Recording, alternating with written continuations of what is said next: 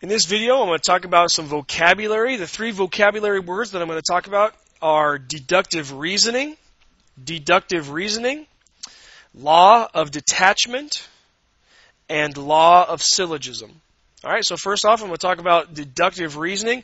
Deductive reasoning is your basic ability of trying to draw a conclusion based on some predetermined properties or definitions or facts. Okay, so let's write that out. Deductive reasoning is drawing a conclusion based on facts, definitions, and properties.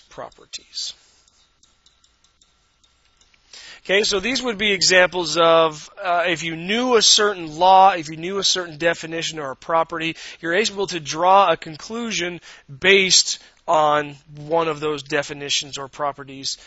You're able to make a conclusion based on that. Okay. Next off, we have the law of detachment. This is, you're going to have to understand a little bit of notation that we've used previously. If, we'll go over the definition first, if P,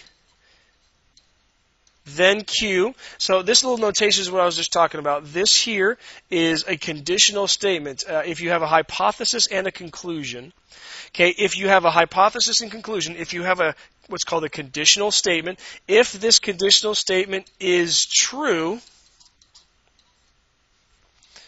then the hypothesis P is true,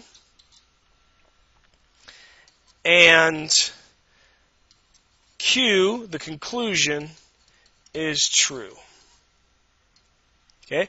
If the hypothesis, if the conditional statement is in fact a true statement, then the pieces also have to be true. Then P is true, and also Q is true. So if the entire statement is true, that also means the pieces of that statement are going to be true. So here's a quick example. Get that out the way. There we go. Here's a quick example of what a law of detachment might use. So here we go. So if P then Q, so if I have a conditional statement, if that conditional statement is true. So here we go. If I finish my chores, then I can go to the movies with my friends.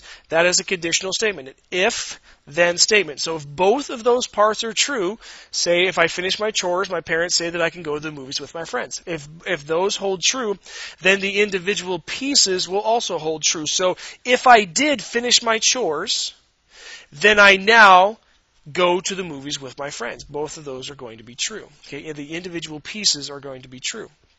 Okay, so that's an example of a law of detachment. Okay, law of syllogism, kind of a fun word to say, syllogism, in fact, uses some of the same notation, but is a little bit lengthier. Okay, if P then Q, so again, I have a conditional statement where I have if P then Q, and if Q then R, so bringing in another conditional statement. Now notice the pieces here. The first conditional statement, my conclusion, is the first part of my next statement, so that actually is the hypothesis here. Okay, so if P then Q, and if Q then R, okay, that's what the beginning of the law of syllogism is. Then,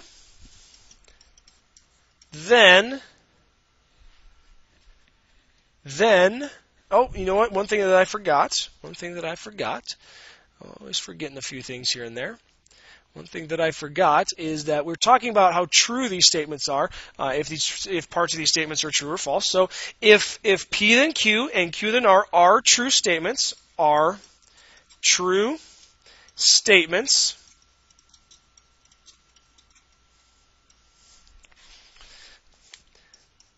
then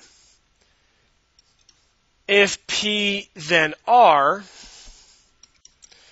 is also true.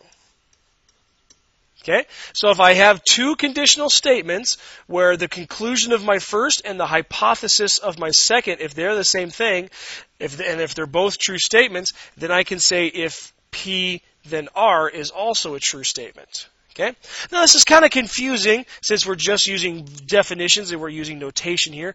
So let's see an actual example of this. Let's see an actual example of this. Okay, so here's a very quick, very simple example. Bears are wild animals. Okay, so that's my first statement. Bears are wild animals. Okay, so if an animal is a bear, then it is a wild animal. Okay, there's a conditional statement. And we have a second one. If wild animals are dangerous. So if an animal is wild, then it is dangerous. There's my second conditional statement. Both of these are true statements. Bears are wild animals, and wild animals are dangerous. Okay, we assume that all wild animals are dangerous for diseases or rabies or just in general. I mean, animals are they're meant to survive out into the wild, and so they're not cuddly little creatures like we seem to think they are. Anyway, so if bears are wild animals, there's my first conditional. Wild animals are dangerous. There's my second conditional. They're both true statements. Then I can also say that, therefore, bears are dangerous. If bears are wild animals and wild animals are dangerous, then bears can also be said to be dangerous. See how we use the first part, very first, bears, and then the very last part, that are dangerous. We brought that together saying bears are dangerous. So there's a very simple example of the law of syllogism. Okay, that was a vocabulary review over deductive reasoning, law of detachment, and the law of syllogism.